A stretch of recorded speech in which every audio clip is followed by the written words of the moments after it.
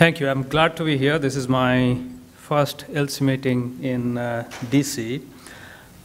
So before I start, I would like to acknowledge contribution of all these awesome people here who actually contributed to this study, and my funders, mostly American Diabetes Association, Helmsley Foundation, and Glenn Foundation. So to put the talk in the context, let's think about 1900. That's when an average American, when he was born, the life expectancy was only 47 years.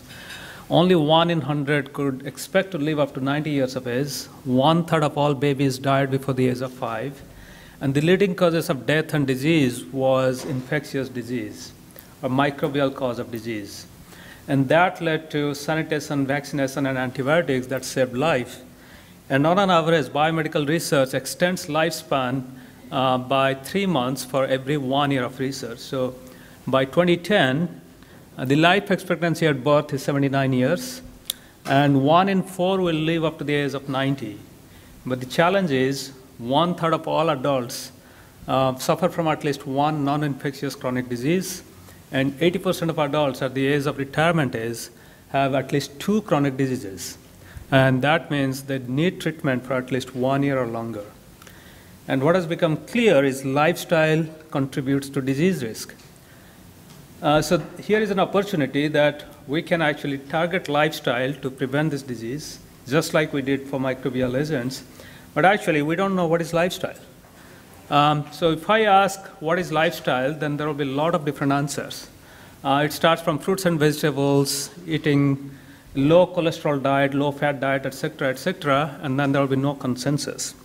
So the way we define what is lifestyle is what, when, and how much we eat, sleep, and move on a daily basis.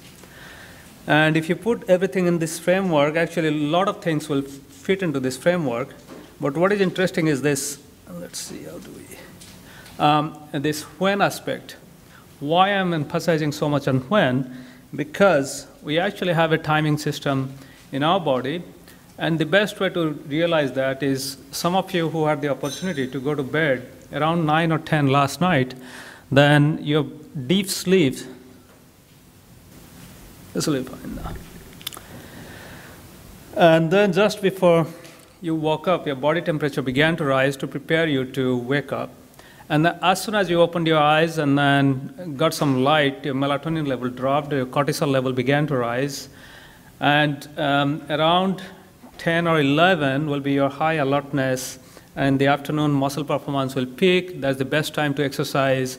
And as evening goes on, your melatonin level will begin to rise, core body temperature begin to drop, and you'll go to sleep.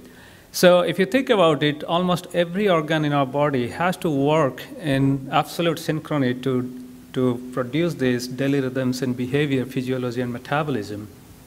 And over the last 20 years, this new science of circadian rhythm has given us how this whole system works, and it can be summarized in a very simple slide like this. So light, mostly in the form of blue light, goes through our eye and then activates or resets a clock that's present in the hypothalamus, or base of the brain. And this clock in turn sends various signals to clocks present in rest of the body to produce daily rhythms in physiology, behavior, and metabolism. And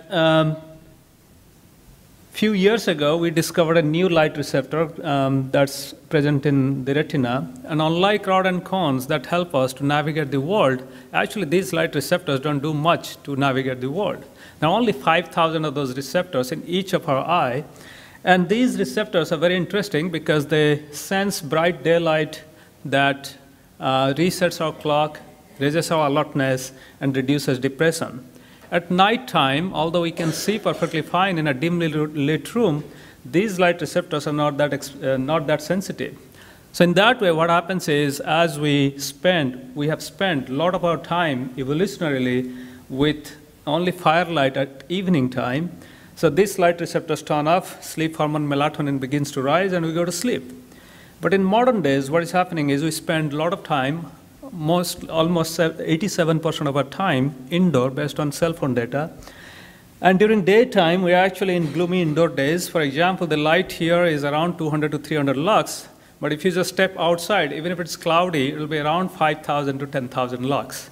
So you can see how little light we get. And these blue light receptors are not that sensitive during daytime. So in that way, it reduces alertness, it promotes depression and mood disorders, and reduces performance, being stuck in a room like this for days and days. And at nighttime, when we have bright LED light, that disrupts circadian rhythm, reduces sleep latency, increases sleep latency, so we take long time to go to bed, and it disrupts circadian rhythm. So the bottom line is light for vision is not the same as light for health, and we are doing a lot of work with architects and lighting engineers to figure out what will be the ideal dynamic lighting indoor.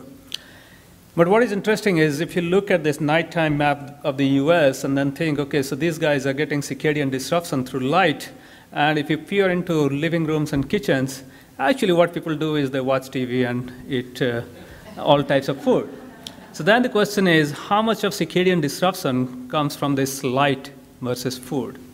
To make a long story short, a few years ago, almost 9 years ago, we discovered that actually light is not the biggest cue to the peripheral clock. All these peripheral clocks that are in the organs, they actually get overridden by food cues. So that means eating at the wrong time resets all the peripheral clocks, whereas the brain clock is tied to light-dark cycle.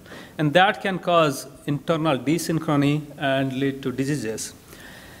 So to, again, give you some idea about how we look at this problem, we actually use mostly mouse as a model system. We put mice in this light-dark cycle, and then after a few days, we take their liver samples in almost every 1 hour over 48 hours, and then ask how many genes turn on and off on a daily basis. The bottom line is nearly 20% of our genes, only in the liver itself, turn on and off at different time of the day. So what you are seeing here is each line is one gene. When it's yellow, it turns on. When it's purple, it turns off. So that means, just imagine all the traffic lights in DC, they're turning on and off or going between green and red to make traffic flow smoothly. Imagine if they're stuck in red or if they're stuck in green, then the traffic, there will be chaos. So similarly, we think that these rhythms actually help to coordinate metabolism. So basically, there are two major ways that the circadian rhythm or these rhythms or oscillation in gene expression or protein function or enzyme function help us. One is temporal separation of incompatible process. That means we cannot, for example, we cannot make fat and break down fat at the same time.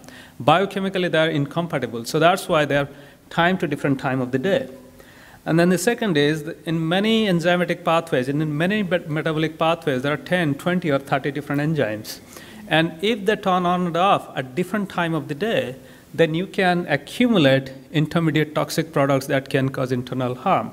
So having all these genes expressed in a synchrony actually helps to increase what we call metabolic flux. So if we think that way, then we actually evolved with food mostly during daytime and fasting during nighttime. And the question is this continuous eating throughout day and night disrupts that metabolic efficiency and predisposes us to obesity, diabetes, etc. So as I told you, we are a basic science lab. We work with mostly mice. So we went back to mice, and then I'll give you why we think this way. So in nutrition research, there are two major experiments that have driven nutrition research over the last 100 years. Then those two are, one, take identical set of mice, give one group of mice less calorie, those mice live longer and have better health. So that led to counting calories and all these things about counting calories that has been driving the economy for a very long time. The second experiment that actually, again, was very influential is this. You take two groups of mice, genetically identical, give one set of mice standard diet, another set of mice high-fat diet. We can substitute for high fructose, high cholesterol, any kind of diet. And the bottom line is the second group of mice becomes unhealthy within 9 to 10 weeks. They become obese, diabetic, and they are actually modeled for many diseases. There are 11,000 papers based on this high-fat diet-induced obesity. What is interesting is if we look at the eating pattern of mouse on a standard diet, they mostly eat at night because these are nocturnal animals. But mice on high fat, high fructose, high sucrose diet, they actually split their diet 50-50 between day and night. So as a result, what happens is the circadian clock, or the gene expression rhythms in liver, in heart, and all these metabolic organs are very robust in standard diet-fed mice, whereas in high-fat diet-fed mice, they become dampened.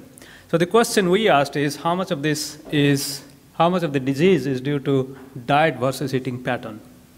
So now, I'll give you some example or summarize how at least the mouse metabolism, or to some extent human metabolism, works throughout day and night. For example, if a person eats 3 meals a day, and as soon as we eat breakfast, our body actually turns into a carb burning mode. So we are mostly using carb from readily available sugar in our meal throughout the day. And during this time, our actually fat burning is pretty low. And as fasting goes on, then we switch from sugar to fat. So now imagine if I take the same 3 meals and then spread it over a longer period of time, then what happens is the switch from sugar burning to fat burning will take longer time or will be delayed, and it will not be enough for fat burning to come to full speed.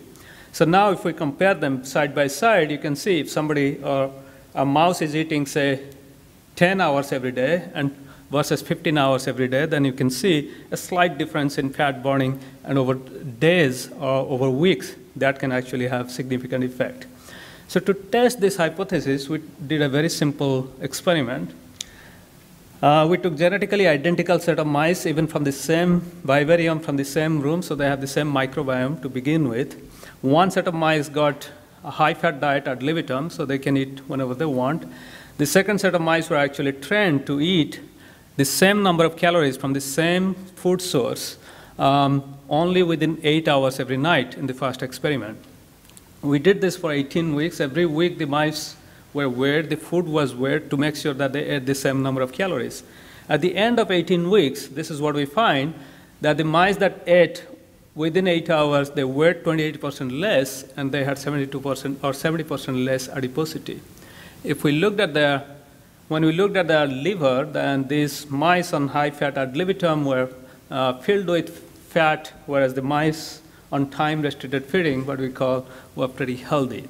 And in fact, if we just compare the liver sections from normal diet-fed mice and high-fat time-restricted, you cannot see the difference. So that was the extent of difference.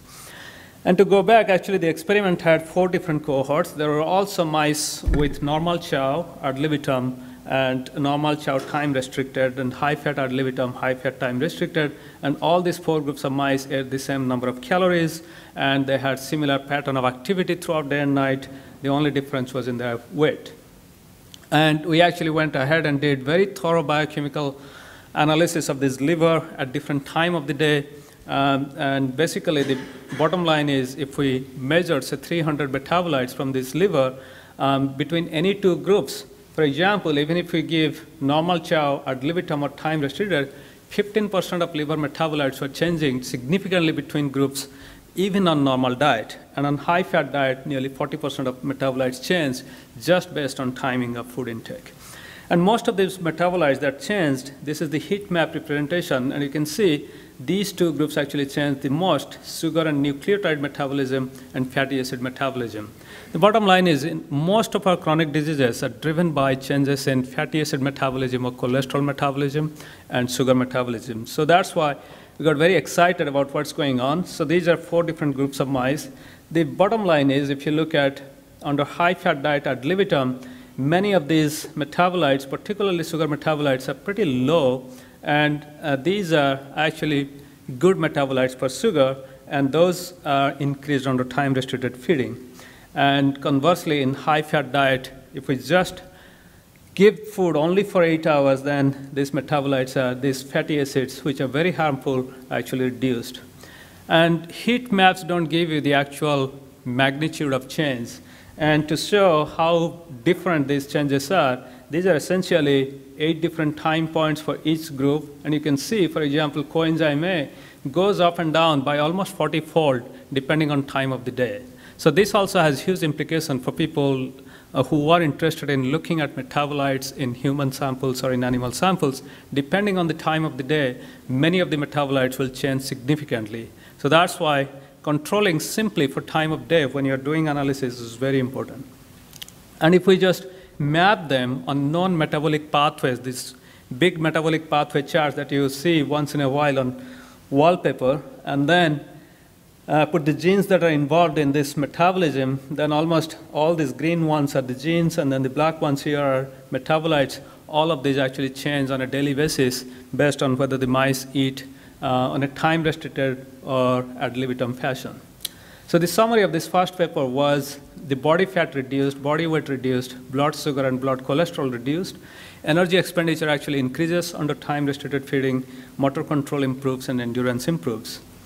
So after this, we kind of loosely use this term time-restricted feeding without knowing that this would actually take off. And now TRF or TRE has become a standard term in many websites. So the concept is timing of food access is restricted, no overt attempt to restrict calorie or change nutrition. And this is just an experimental model in animals, and it can prevent obesity and metabolic disease in many different conditions. So then there are a lot of different questions. One was whether it's therapeutic. Of course, it was preventative. Is it therapeutic? Is 8 hours a magic number, or can mice eat for 9, 10, 11, 12, or 15 hours? And is it effective against other nutrients? For example, high fructose, high sucrose, high cholesterol diet. So to test this, we went back to the vivarium, had nearly 600 mice in different cohorts. So we tried either high fat, high sucrose, or high fructose diet. And then to test whether 8 hours is a good number, we tried 9, 12, and 15 hours. To see legacy effect or reversal, we actually fed mice time-restricted for 5 days, and 2 days they had off, so they could binge it in the weekend. And then we also did the classic crossover where they were time-restricted initially and ad-lib in the second half, or vice versa. So the bottom line is all these cohorts ate the same amount of calories from the same food source. And in fact, the mice that binge eat over the weekend, they eat more than mice that eat ad libitum throughout the day, throughout the week. So the bottom line is when we put time-restricted feeding on any cohort, then the body weight reduces, and most of the body weight reduction is due to reduction in body fat. So that's the MRI body composition analysis of all these mice at the end of the experiment. And again, this 9 hours and 12 hours time-restricted feeding works. Even 5 days of time-restricted and 2 days of binge eating was preventative, although these mice ate more than ad libitum fed mice. And 15 hours actually doesn't work that well, and this is the most important experiment where we actually ad lib fed mice for up to 26 weeks. These mice become really big. 55 grams of mice is not a, not a small thing. And then if you put them on time-restricted feeding, they'll lose nearly 20% body weight within the next 12 to 13 weeks. And if we do the experiment early on in their life, we can completely reverse the body weight. And conversely, if the mice were actually healthy, they were time-restricted fed up to 26 weeks, they rapidly gain weight when they go back to ad libitum. So that means there is no legacy effect. They have to be on this time-restricted eating pattern. If the mice ate normal diet, although you don't see much body weight difference, what is interesting is if you look at their muscle mass, mice on normal diet, they increase their muscle mass much more than any other group. So then the question is it only on liver and muscle that the effect is? And in fact, the effect is pervasive. This is white adipose tissue, and these are all inflammatory macrophages getting into white adipose tissue under a liver-fed condition, and those disappear. In brown adipose tissue, we see browning of brown fat, so that means these mice actually produce a lot of heat. They literally burn the fat, and in fact, that's what we see in the VO2 consumption rate. And now I'll focus on only 3 parameters. As I told you, cholesterol, free fatty acid, and blood glucose, those 3 are drivers of health and disease. And the bottom line is under time-restricted feeding, we do see serum cholesterol always drops. In fact, this is almost a biomarker of time-restricted feeding for us now, because any genotype of mouse we put on TRF, we see this reduction in serum cholesterol. The same thing happens with liver triglyceride or liver-free fatty acid. There is actually much bigger drop in liver-free fatty acid than in the serum triglyceride. And that's expected because the serum triglyceride is tightly controlled, it doesn't fluctuate as high as in liver triglyceride. And the blood glucose, again, we see postprandial blood glucose response is typically attenuated under time-restricted feeding. So finally, you might ask, well, these mice are fasting for 16 hours or 12 hours. Are they healthy? Can they actually stay on treadmill, or can they lift weight? And in fact, the grip strength, which is equivalent to lifting weight, doesn't change. They can lift as much weight as normal chow-fed mice.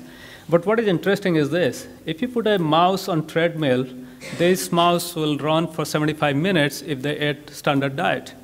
If they eat high-fat diet, they run only for 50 minutes. Of course, their performance is reduced.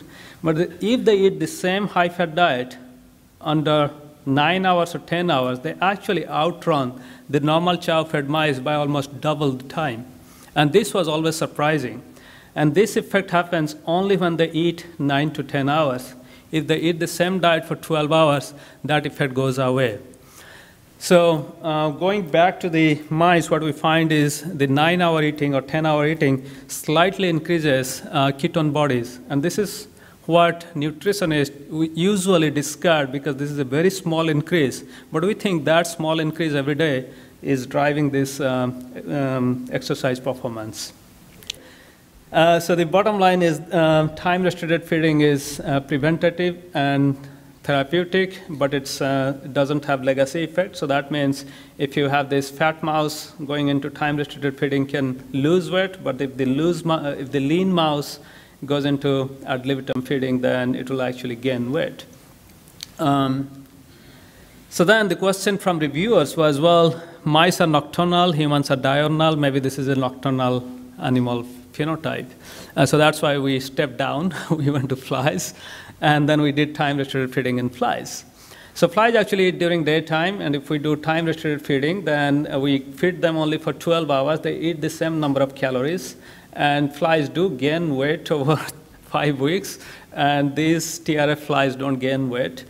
And they actually have the same amount of activity, but what is interesting is they get into deeper sleep. So every day, by 5 weeks of age, most of the flies throughout the world who are living in these small vials, they barely sleep for 3 to 4 hours. But if you time restrict them only during the daytime, they have good night's sleep. They can sleep up to 6 to 7 hours during nighttime.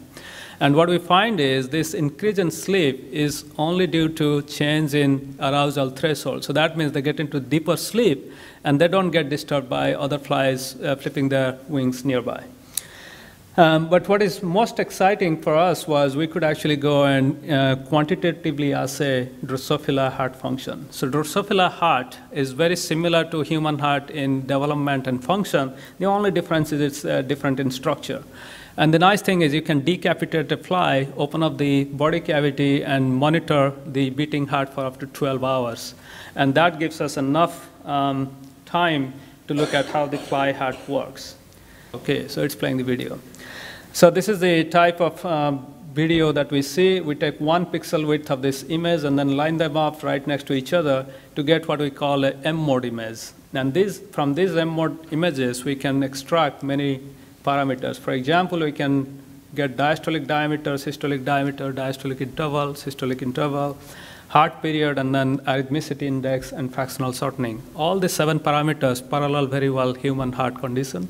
And in fact, as flies age, just like as we age, these 7 parameters change in a very predictable fashion. So then we asked how time-restricted feeding affect these 7 different parameters. So I showed you the video of how the early-fed fly is at 3 weeks. And now let's look at how the heart actually functions at 5 weeks of age, which is around middle age, 45 to 50 years for a human. And you can see the heart is very arrhythmic. It barely beats sometimes, and you would wonder whether the fly is still alive. And the flies ate only for 12 hours every day. Then we'll see how the heart beats.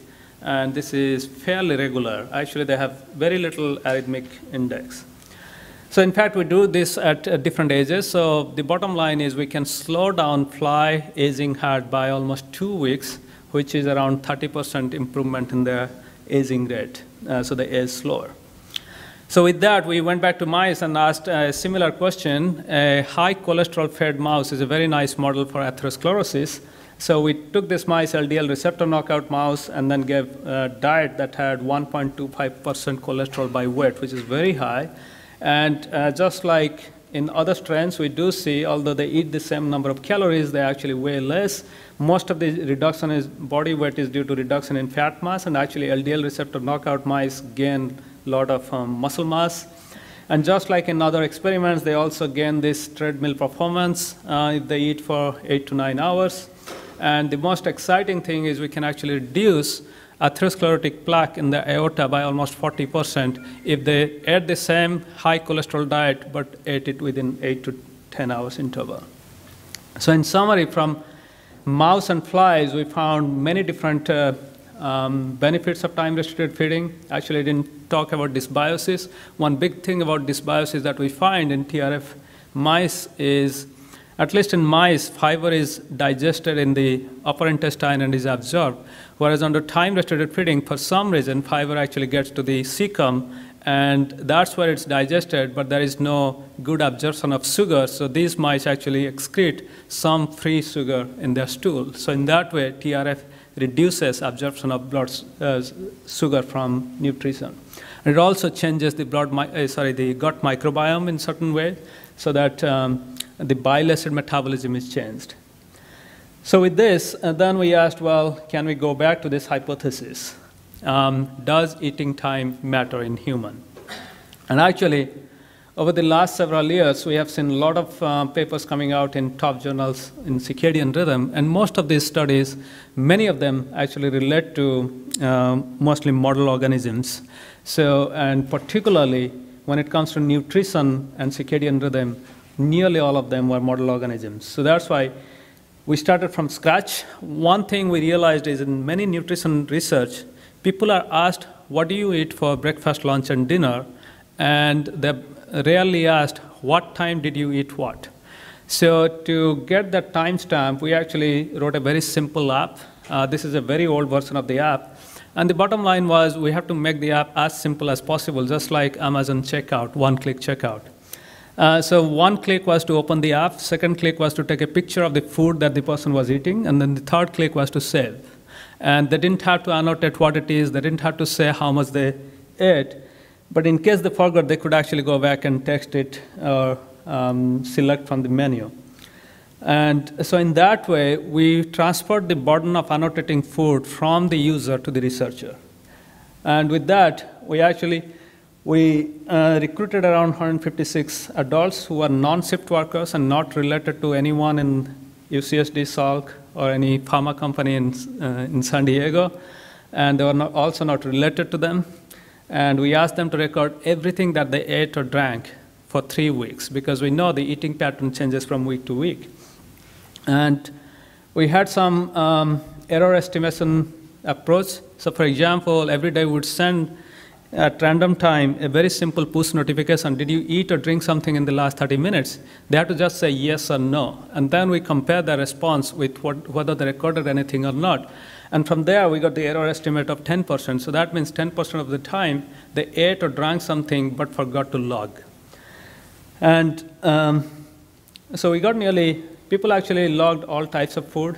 So these are the pictures, random pictures of people logging food. And as you can see, for some of this food, it will be extremely hard for them to actually pull a food name and then find how much quantity they ate. And they won't be actually inspired to log that. But taking picture was very simple. So we got nearly 26,000 entries, out of which 20% were water and 28% were prepackaged food. So we could actually extract the nutrition information easily. And then 50% were mixed meals, so that's where we used multiple approaches. We put the pictures in Amazon mTurk, and also we had 3 independent researchers. They independently assessed how much calories were there. On an average, they ate nearly 1,945 kilocalories, which is very similar to what you would expect. But again, we had 10% false reporting, so we know that they were eating more than that. And just the act of recording data did not change their BMI over 3 weeks. And then the question is, how do you represent this data?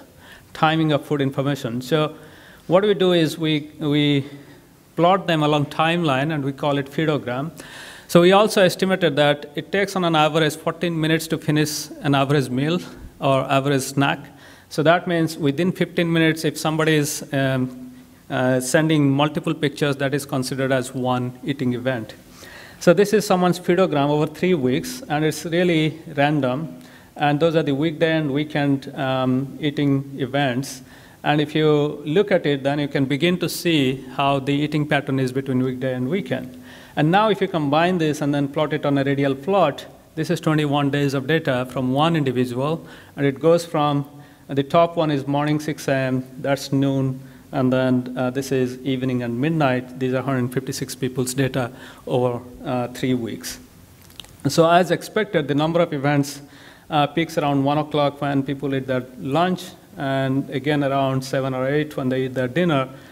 And the number of calories per event actually peaks predictably, but the midnight snacks are very dense in calories. So since we had the timestamp, we can also go back and see what kind of food people prefer to eat at what time. And now we can actually go back and see in which zip code what people prefer to eat for breakfast, lunch, and dinner. And I'll just draw your attention to one thing, that's the drugs. I think, I'm not sure whether the drugs are here. Yes, medications and supplements. What we find is people remember their medication only during breakfast and just before going to bed. Why this is important is nearly 70% of FDA-approved drug targets are circadian. So that means the efficacy of a drug is strongly modulated by time of the day when the drug is taken. And in fact, in animal models, we can show that a drug can be therapeutic at a certain time and can be toxic at another time. So in future, it will be interesting to go back and look at these drugs and compare what time that target is peaking or is at its trough and what time they're taking the drug. So now the question is, how do you figure out now eating pattern, and can you express it in one parameter? So the way we define eating duration is the interval in which 90% of food over 2 to 3 weeks is consumed.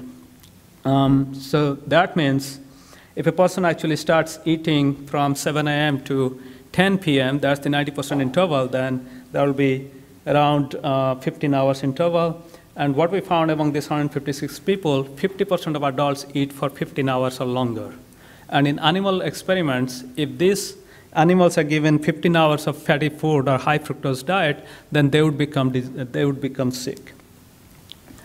Then the question is how people eat during weekday and weekend. Since we actually gave them another active watch that they were wearing, so we can figure out what time they woke up, what time they went to bed. The bottom line is in the weekend, people actually delay their breakfast by up to 2 hours. 25% of people delay their breakfast by 2 hours. Why does it matter? Just like our brain has a clock, and when we travel over 2 time zones, our sleep-wake pattern gets disturbed. When we eat breakfast 2 to 3 hours later in the weekend, we suspect that our liver clock gets disrupted, and we don't even feel it that easily. And the dinner time actually doesn't change over the weekend. Now you can ask, since we had the timestamp and the calorie content, we can ask another question. By noon of every day, what percentage of daily calories is consumed? And it's only less than 25% of the calories consumed by noon. Why this is important is our body is most efficient in digesting food. The insulin response is much better in the first half of the day, and that's when we are consuming less food. And by evening, we consume nearly 62% of food. And in the first 3 hours of evening, we consume more food than in the first 6 hours or 7 hours of the day. So this is the worst time to eat food, and we actually consume a lot of food in the evening. Okay, so then we also have the timestamp of when the person woke up and when the person actually had the first calorie. And if we look at that, as soon as we wake up, within 1 hour of waking up, 80% of people eat or drink something that has calories. And within 2 hours before going to bed, 50% of people eat or drink something. So the bottom line is, as long as our eyes are open, our mouth is open. And there is a trend in how this eating pattern changes over age, and also in different ethnic background and different BMI. I won't go into detail. We did a similar study in India, and we find very similar trend. And in fact, in India, nearly 60% of people eat for 15 hours or longer. So the eating duration is much longer because people wake up early, and also they go to bed very late. Another interesting thing that we found in India is although we excluded shift work, we found people who are eating very randomly throughout 24 hours. And when we went back and asked, they said they don't do shift work, but their spouses do. So that means there is a lot of second-hand shift work that goes on in the society that's not counted by DLS, Department of Labor Statistics. That's another thing that we have to keep in mind. So then the question is, does BMI correlate with eating duration? The answer is no, it doesn't correlate because BMI is a very complex outcome. But we asked a different question. If a person has a BMI of above 25 and eats for 14 hours or longer, can we change eating pattern? And is it a modifiable behavior? And if they do modify the behavior, does it have positive outcome? So the bottom line is, can we actually shrink this human? And so we took 8 subjects. This was very preliminary pilot study. And we asked them to eat only for 10 hours every day for 16 weeks. They could eat whatever they want, how much ever they want. They just have to eat for self-selected 10 hours. So this is a pedogram during baseline, and this is a pedogram of the same person during intervention. And you can see that the person actually changed its eating interval. So these are the 8 individuals that chose different time of the day, depending on their lifestyle. The bottom line is, after 16 weeks, they lost nearly 3.8% of their body weight. They're not super obese, but they're overweight. What is exciting is, between 16 weeks and 1 year, we actually let them lose. There was no contact with them. And at 1 year, they still maintain that body weight gain, loss. And when we asked, why did you stick to this eating pattern, the surprising thing was, it was not due to body weight loss.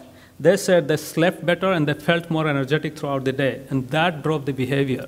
So it's possible that sometimes your target outcome may be one thing, but what they feel on a daily basis may be something else that drives the behavior. So in summary, although these people reduce their eating interval to 10 hours, it's actually not mechanistic because many of them reduce their caloric intake also by 20%. So it remains inconclusive whether time restriction or caloric restriction cause this outcome, but if TR leads to CR, then who cares? Means if they can improve, if they can reduce calorie by this way, then it's much better. So right now, we have actually expanded this study. Previously, it was only in iOS. Now it runs both on iOS and Android. People have to go to this website called My Circadian Clock because we wanted to reduce the number of people who just impulsively download an app and never use it. But according to HIPAA law, we have to maintain their privacy. So after they sign up, they have to answer a few questions. We send them their informed consent by email, and then they also get activation code. They start logging. So the first study was done very locally, and now we have participants all over the US and also actually all over the world. And hopefully, we can collect enough data to inspire at least other researchers to start looking at when people eat and how it relates to their health. And with that, I'll stop and take some questions. Thank you.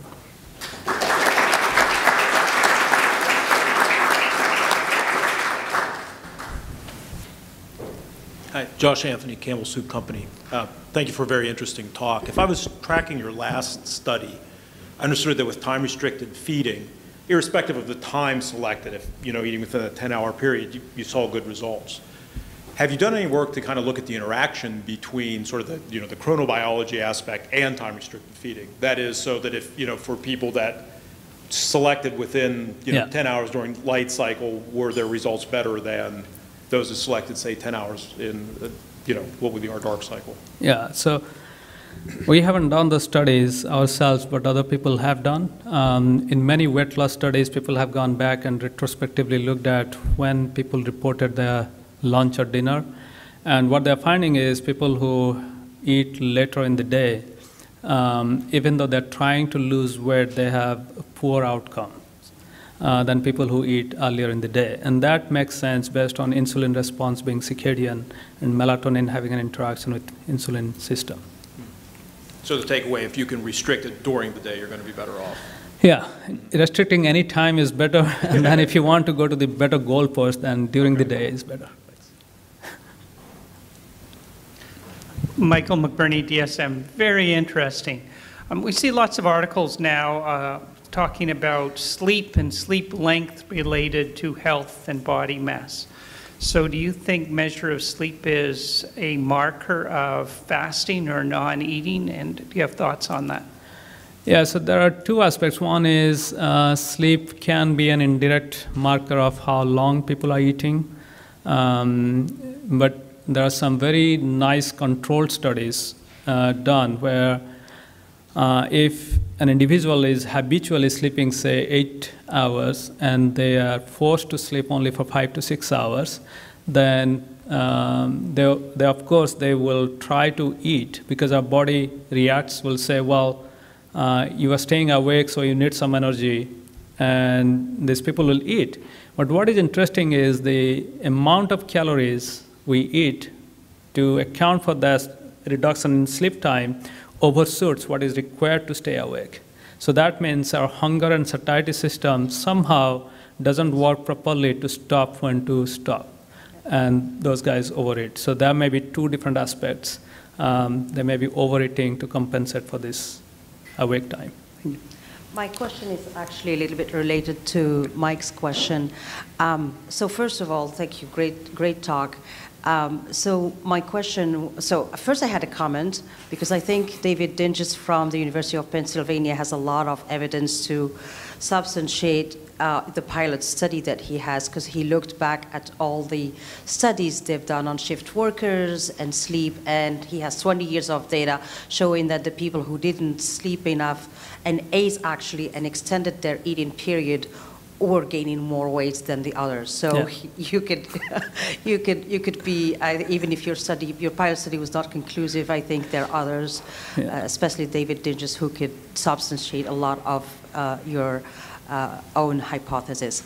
And second, to elaborate on Michael's question, I wonder if it's not an interplay between the two, because the hormones that actually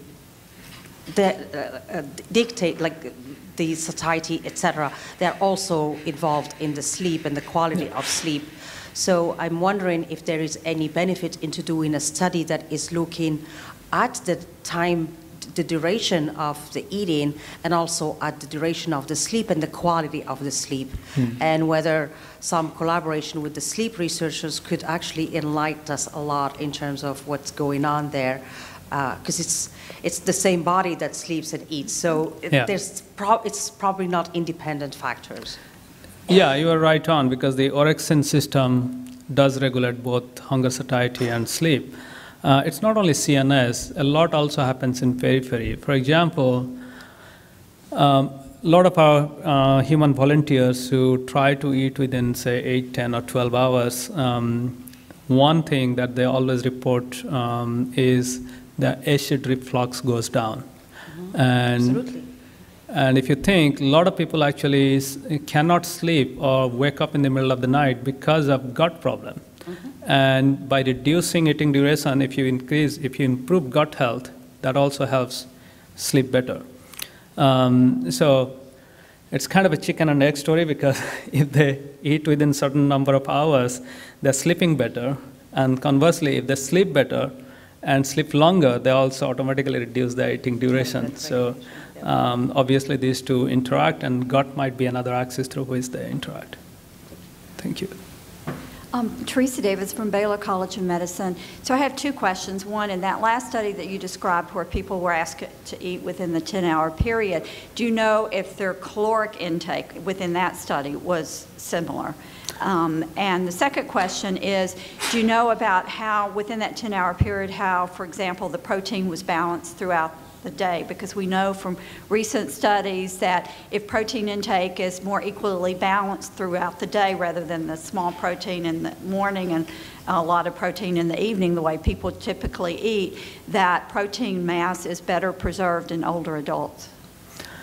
Yeah, so going back to the first question, I think in my last slide I had, it's a few slides ago. In fact, when they reduced the eating time duration, they also reduced calorie, and for various reasons. One is most of the caloric reduction happened from, say, alcohol and late night dessert, because they cannot eat or drink that. So in that way, we achieve two things: reduction in calories and improvement in overall nutrition. Second thing that happens is, since they go through almost 14 hours of fasting, in the morning they are well prepared to eat a breakfast, they actually have a bigger breakfast than before. And breakfast is in what we see, breakfast is the meal on which individual has complete control, because once you get out of the house, it's hard to control your nutrition. So what happens, not only they increase the size of the breakfast, the quality of breakfast also improves. So this is an interesting approach that you change timing and they automatically change many things that are desirable from nutrition point of view. Coming to your second question, since we see on a population level, people are eating very less before noon, whether it's protein, carb, or fat, it doesn't matter. If we can change that equation so that, as I said, if they have longer fasting and have a bigger breakfast, automatically they will increase their protein intake in the morning. So I think this might be an indirect way to achieve some of the stuff that nutritionists have been trying to do. Thank you. Chosan Koo with ILC North America. Sachi, based on what you know about circadian rhythm, for somebody who is a diabetic, what is the best time for them to have that carbohydrate intake in terms of how should they spread it out? That's a very tough question, because whatever I'll answer is based on my guesstimate. If you're talking about type 2 diabetic, then even in type 2 diabetic, there is still a circadian rhythm in insulin response. So in that way, shifting more of that food towards the morning is desirable. And in fact, we have a few type 2 diabetic, and in fact some type 1 diabetic with insulin pump who are trying to do TRF, and they always report that if they eat later into the night, then their insulin is more out of control.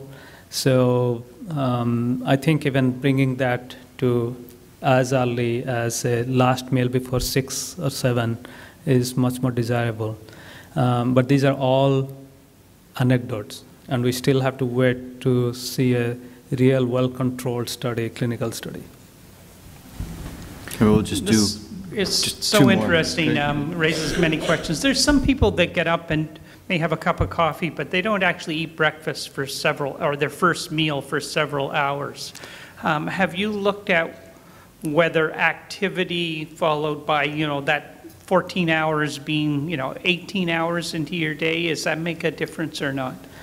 Yeah, so this is a question that comes up very frequently. So in our study, we actually counted coffee as calories for many reasons. One is, since they were just taking a picture, we could not figure out whether it had sugar or not. Right. So we erred on the other side. But there is a very nice study from Ruth Patterson, who went back, looked at enhanced data, retrospective data on women's health, and she discounted coffee. So coffee doesn't count as calorie. And in her study, what she found is women who fast for 13 hours overnight, they have much lower breast cancer risk than women who eat for more than, say, 11 hours and fast for less than 13 hours. And then in a second study, women, breast cancer patients who are going through treatment, if they fast for 13 hours or longer, then they have much better prognosis. So those two analyses are done discounting coffee, whether with or without sugar and cream. So in that way, at least there is some benefit of fasting with coffee. But in terms of really going into nitty-gritty detail, if you want to get the maximum benefit, then again, we have to we have to do a good study. Thanks.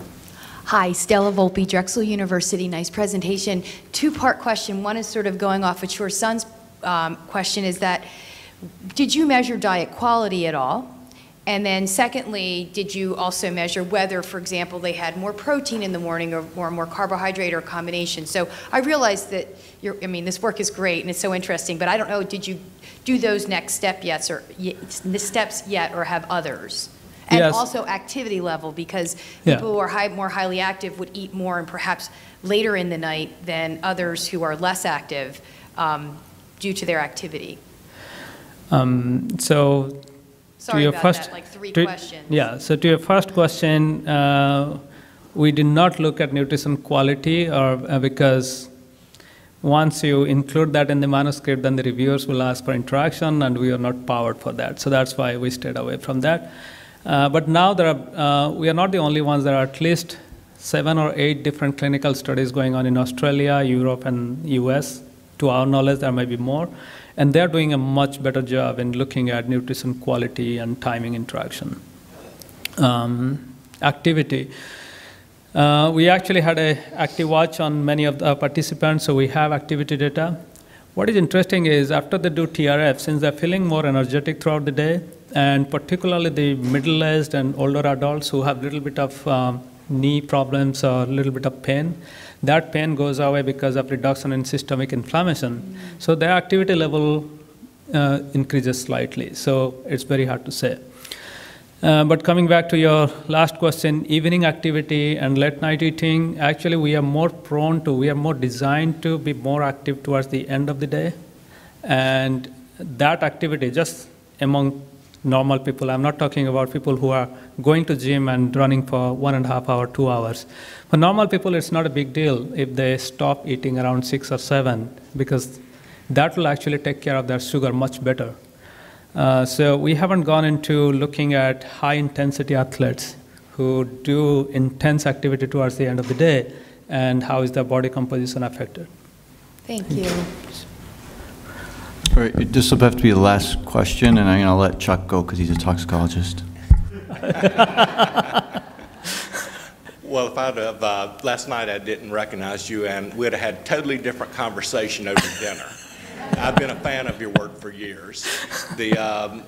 Going back to, I'm a toxicologist, and caloric restriction back about 20 years ago was really opened the eyes to many when we found that, for example, 70% of the liver could be removed and later challenged with a chemical, hepatotoxicant, that the animal would survive. There would be little injury, and that this could be replicated through dietary restriction.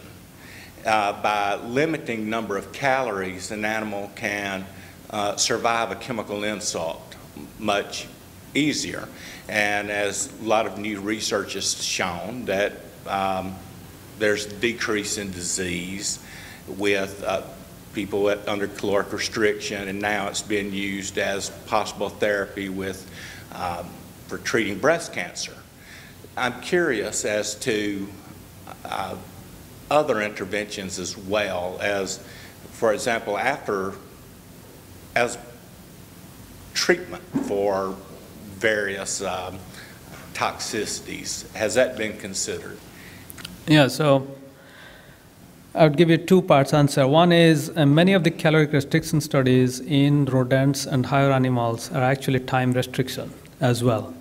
In fact, there is a very recent paper in Cell Metabolism showing if CR is done on mice, usually the way CR is done, you give 70% of the ad-lib diet at certain time of the day.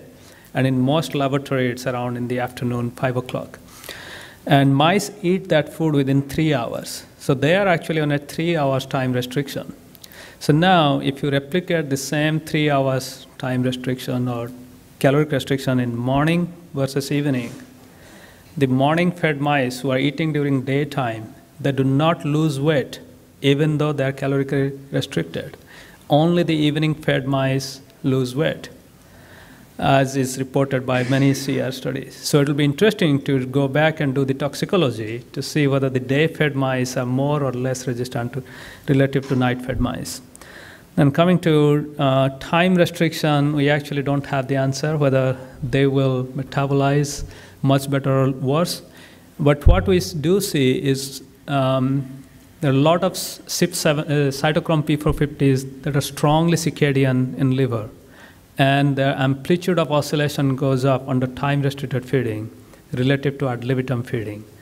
So based on that, I would suspect that they can metabolize or break down toxic products much better than ad lib fed mice. And in fact, cholesterol breakdown by cytochrome P450, CYP7A, CYP7B is pretty high in this TRF mice, and that correlates very well with hepatic cholesterol being broken down to bile acids in these mice. So I would suspect they will be much better resistant to toxins. Thank you. Thank you. I'm just curious. One short thing. Back about 8 years ago, you had said that you only ate between 8 and 8. Do you still recommend a certain time limit for caloric consumption? No, I mean, we have very limited data to recommend anything, but you can take away from this presentation and try on yourself, because a lot of people try this and then come back and tell me whether they had benefits or not. Thank you. All right. Well, thank you.